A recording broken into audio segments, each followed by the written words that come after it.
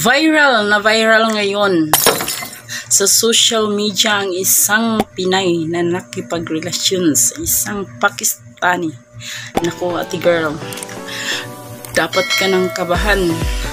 Marami na kami ang tumutulong kay kuya asawa mo na maparating to sa Tulfo. Payo ko lang sa'yo, ate girl, diba yung pagpunta natin dyan sa Pakistan ay nagtatrabaho lang. Ba't si kuya Pakistani na gwapo ang tinatrabaho mo dyan? Naku, lagot ka sa asawa mo. Shout out nga pala ako sa iyo, ate girl. Sikat mo na ngayon, girl. Viral ka na sa social media. My God, kabahan ka na. The karma is coming na. Coming on your way. Walang mga sikreto na hindi mabubulgar.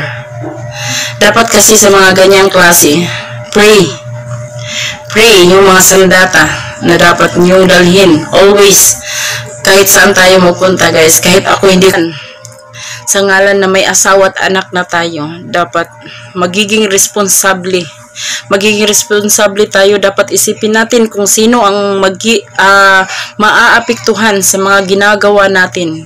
Hindi kita ibabash, wala akong sasabihin na masama sa iyo. Siguro sasabihin na lang natin na pangaral to dahil hindi ko alam kung ano ang sitwasyon, ano ang side mo, ano ang problema mo. Wala akong nalalaman. Ang alam ko lang is gumagawa ka ng isang sasabihin na nating walang parang kahiya-hiya, yung mga viral video na lumabas, yung pakikipaghalikan mo, yung hubad kayong dalawa ni Pakistani.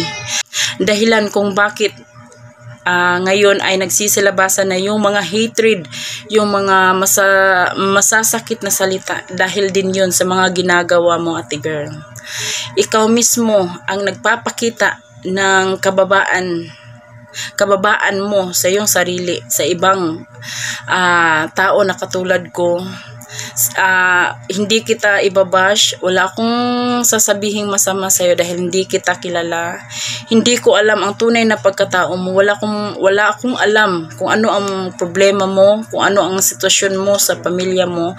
Pero isa lang ang sasabihin ko sa iyo, kung makikipagrelasyon ka, wag mo sanang ipakita sa social media, dahil kung may malasakit ka sa pamilya mo, isa na doon yung siguradong maaapektuhan yung mga anak mo. Syempre, kahit sabihin na natin wag na sa asawa mo dahil siguro may problema ka doon, pero dapat yung yun bang respeto muna sa sarili bago yung respeto sa ibang tao. Kung gusto mong respetuin ka, walang magbabash sa'yo, walang magsasalita sa'yo ng masama, dapat siguro pina-private mo na lang yun. Hindi ko alam kung bakit lumabas yung mga videos na yun, pero super nakakahiya syempre sa pamilya natin, sa ibang sa mga kamag-anakan natin.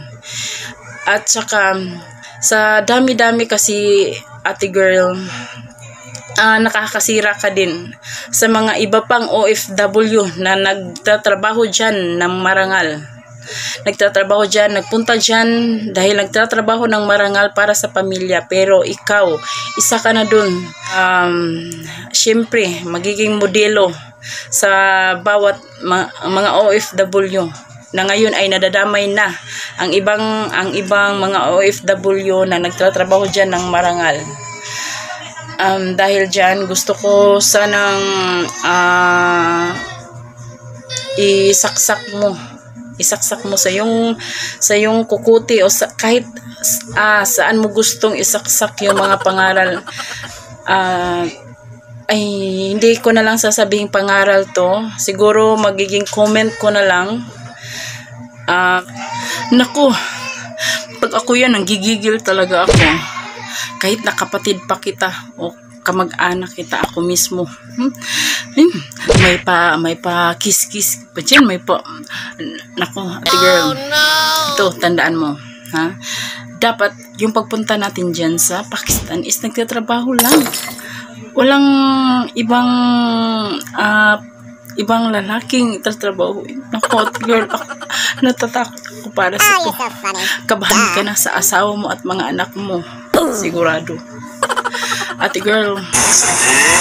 Mashallah, you look like patata.